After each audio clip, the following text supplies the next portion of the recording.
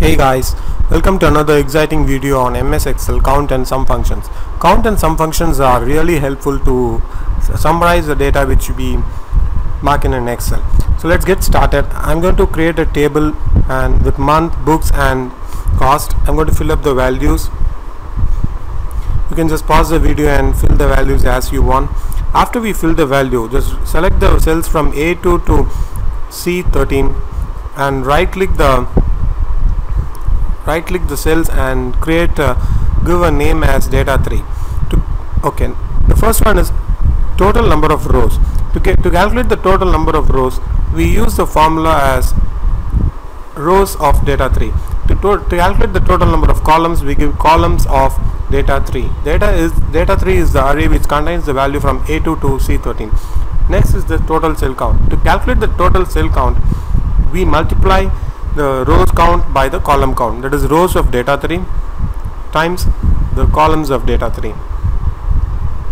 This gives that as I select the data 3, you can see a blue highlight between A2 to C13. The next formula we are going to see is to calculate the blank cells.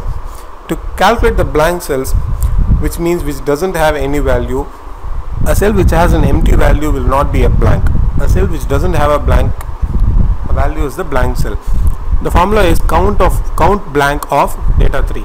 Data 3 is again the array. So we don't have a blank, so it's displaying 0. Now I go back to B5 and delete the value. You can see here the blank cell has increased to 1.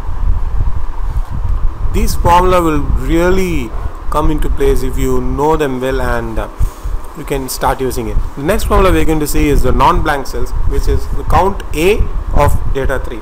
So count A of data 3 will give the number of non-blank cells in the given array, that is data 3.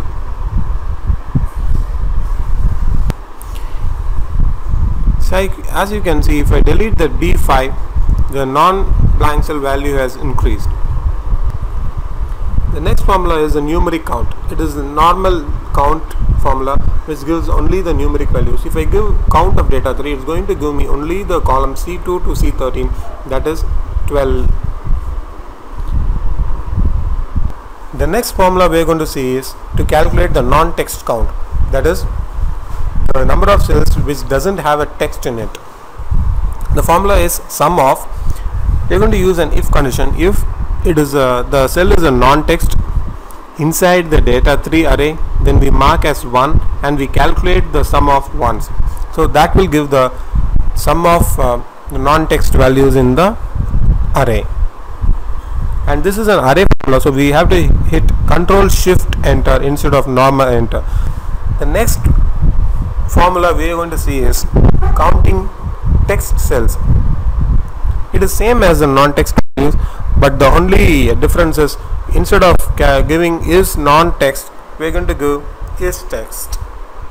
That is the only difference between the other one and this one, and this gives the number of text values in the given array.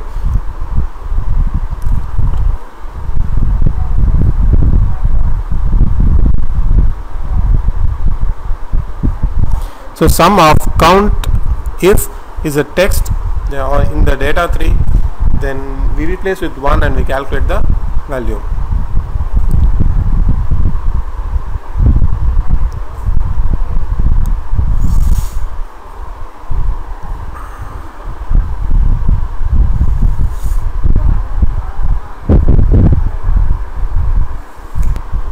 Okay, the next formula we are going to see is count if. Count if is an advanced formula which takes two arguments. One is the data range, that is the array, and second argument is the value which needs to be compared. In this case, let's give count if data 3 comma 11, which means I need a count of cells which has the value 11 in the data array. So I give count if range is data 3 and the value is